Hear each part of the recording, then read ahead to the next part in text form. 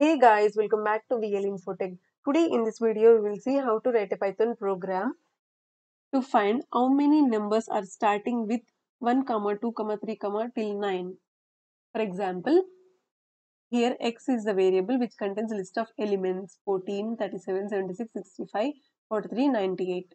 In that, here 14 will start from 1. Here 37 it starts from 3. 76 starting value is 7. Like I have to count.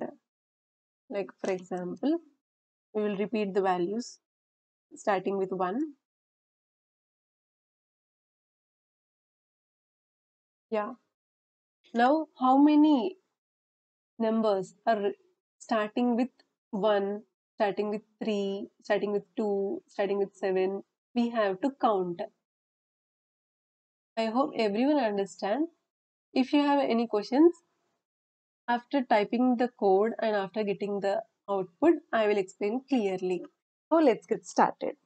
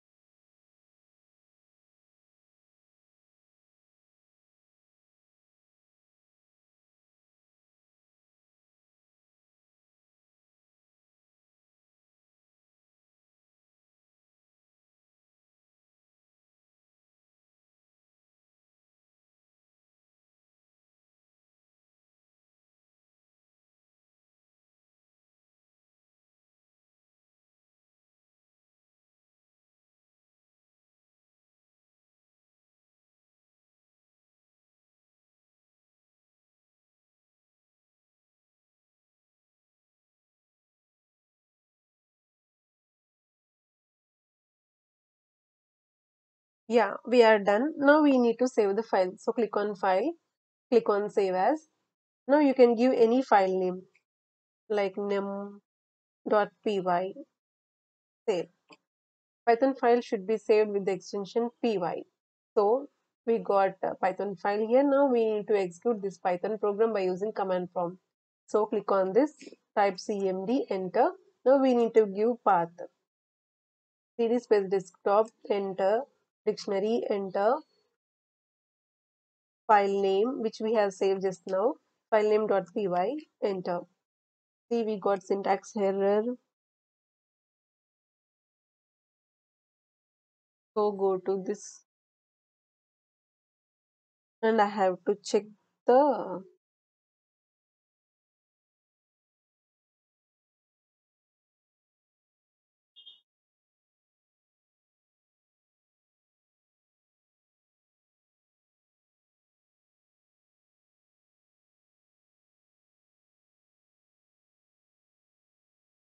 save.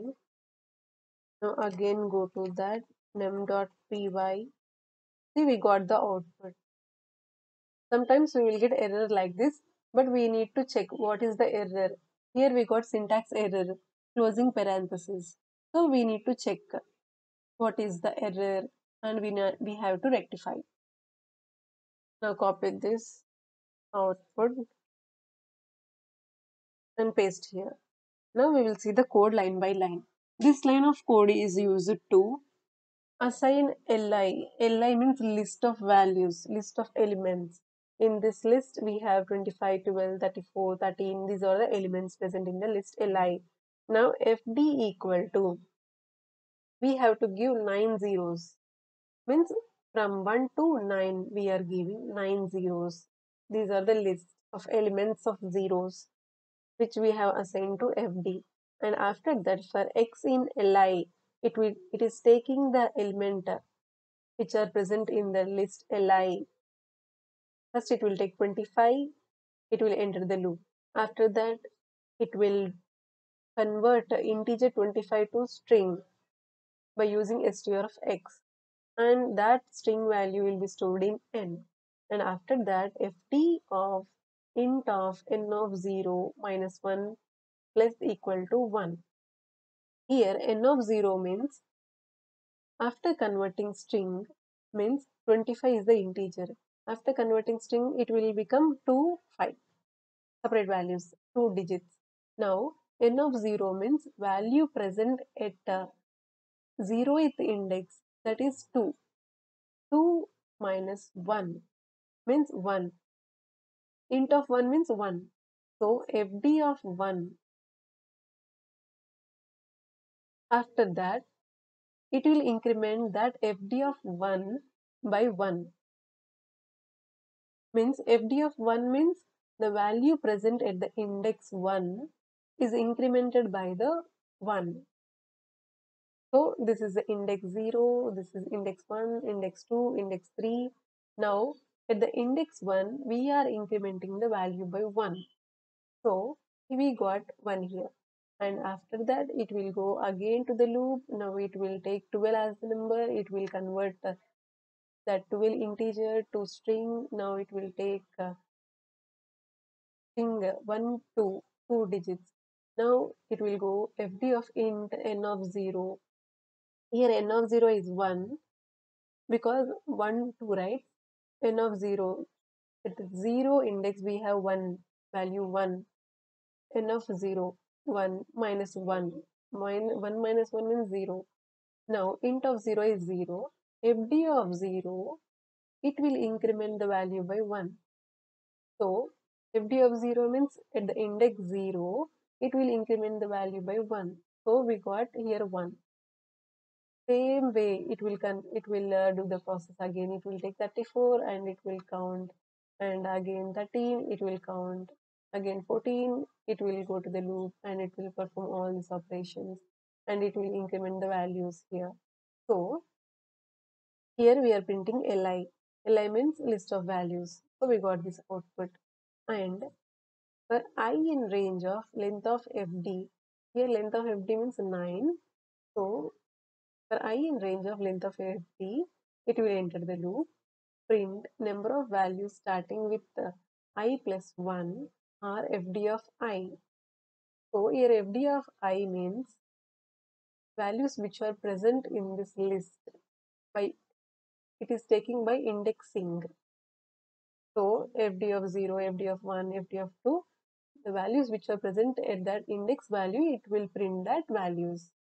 So for example, here number of values starting with 1 or 3. So here we have 12, 13, 14. So starting with 1 or 3 values we have. And number starting with 2, we have 1, only one value, 25. And number starting with 3, we have 1, so 34. In this way, we need to find how many numbers are starting with 1, 2, 3, 4, 5 till 9.